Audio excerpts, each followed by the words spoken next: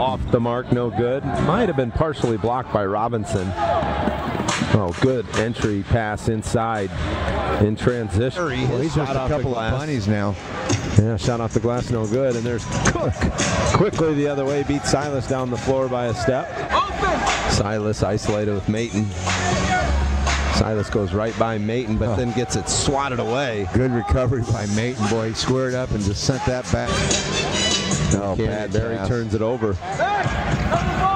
Up ahead, it's Maten, and Maten with a two-hand flush. Nice little crossover to make sure he didn't run into. Couldn't see if that was Maten or Robinson, but a foul on Sioux Falls. And that'll take us to the under 3 timeout. Really easy by Iowa. In for Maten. Maten goes right strong to the rim and finishes. Wolf shooting 37% from the field. Putney with a long 3, no good. Maten gets it back and just hammers one home. That's his 9th rebound, his 2nd offensive rebound, giving him a dozen points in the ball game. Iron, no good.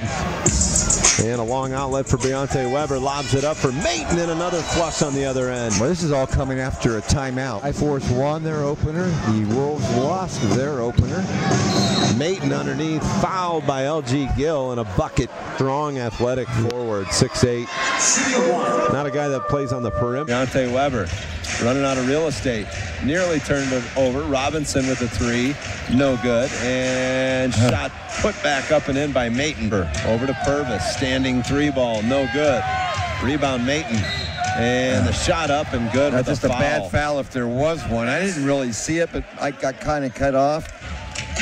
Duncan Robinson has it left wing. Inside it goes for Maten. Turnaround jump shot. Gets it to fall. Little shooter's touch that time by the big guy. Kind of kissed it softly off that rim and it found its way through.